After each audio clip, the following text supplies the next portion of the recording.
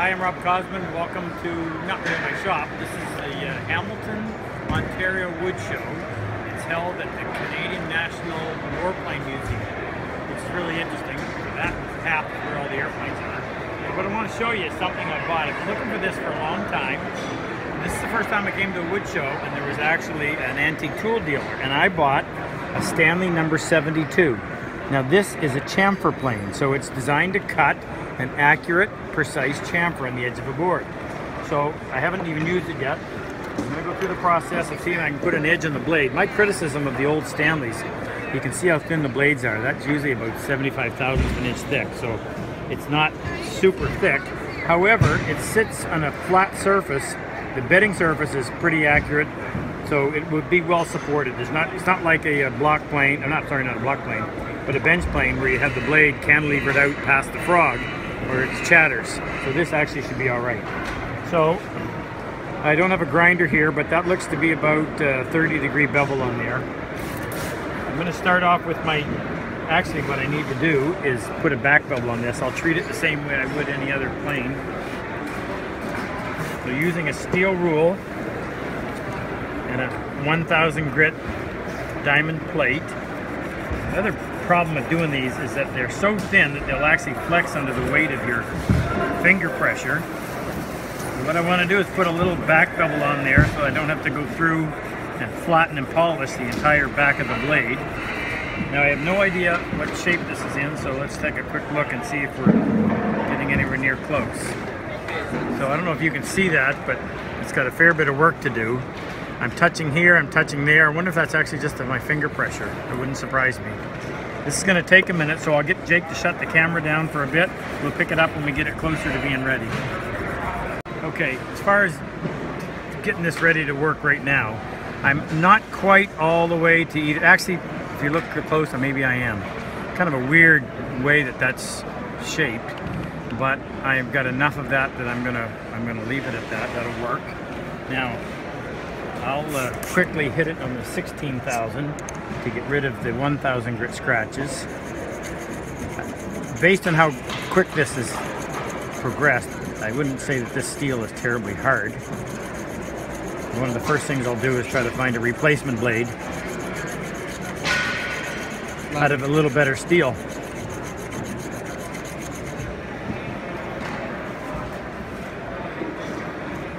And that polished up really quick. So now I'm going to set this down on the primary bevel. Now the problem here is that is so small, it's very difficult to locate. Right about there. Come up off of that just a little bit. And the edge wasn't very straight, so I may have to spend about 20 seconds on this. Try to get as many fingers along the cutting edge as possible, even out the pressure.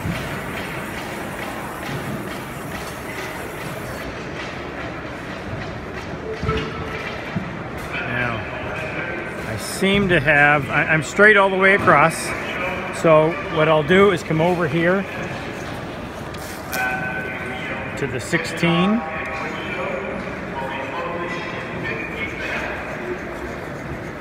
I raise it up just a little bit higher than I did on the previous stone, so I can actually put what we call a third or tertiary bevel on there. And then the final step is just to go in and remove any burr that you created.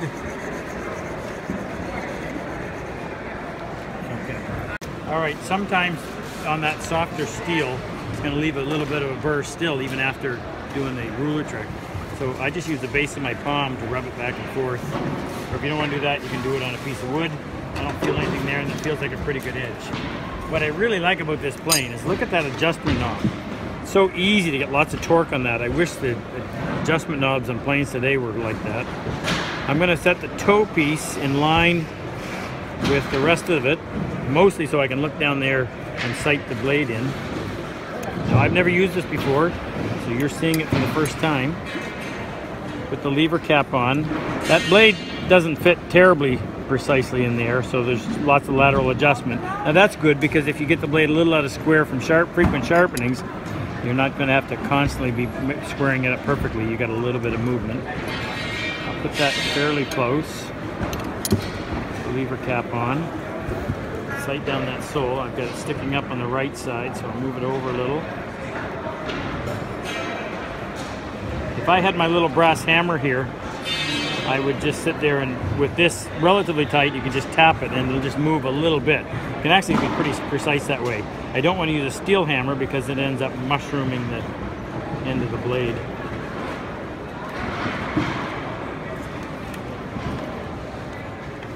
Okay, I want to just make that a little more aggressive, so I'm going to bring the blade out.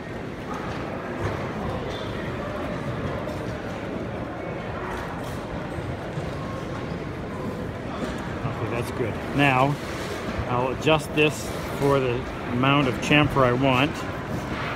Actually, it's got to come up this way. I'm going to just look down the sole. Make that so it's about 1/4 of an inch.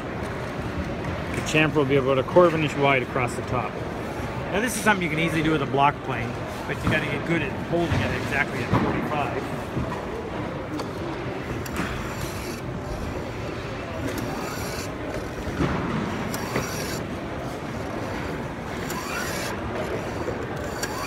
Sooner or later it'll stop cutting when this side references against that part of the board and that side references against that part of the board.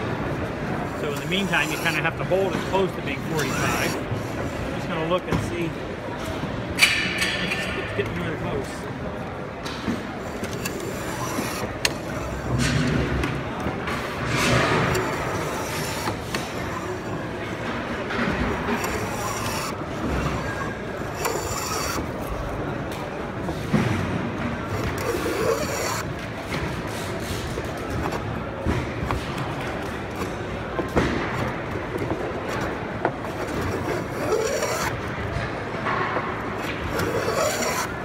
Pull that blade in so I can get a little better performance.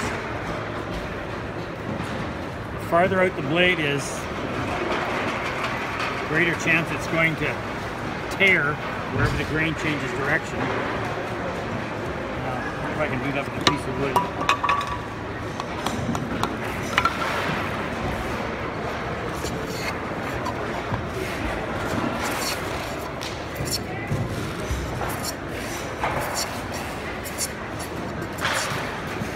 I'm going to go this way just because I find it difficult when you're planing in this direction, because those edges are blunt.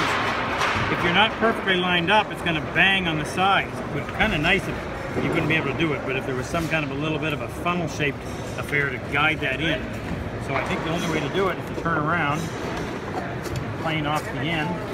If you have a sharp blade, taking a light enough cut, you can even go against the grain without worrying about tear out.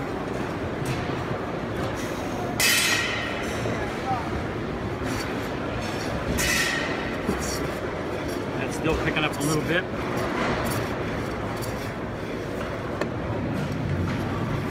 There. So that's what you end up with. Now I do the same to the other side. Now we get the exact same chamfer, 45 degrees. It's actually pretty neat. I'm glad I got it. Kind of wish some of the current manufacturers would make one. It's available to everybody.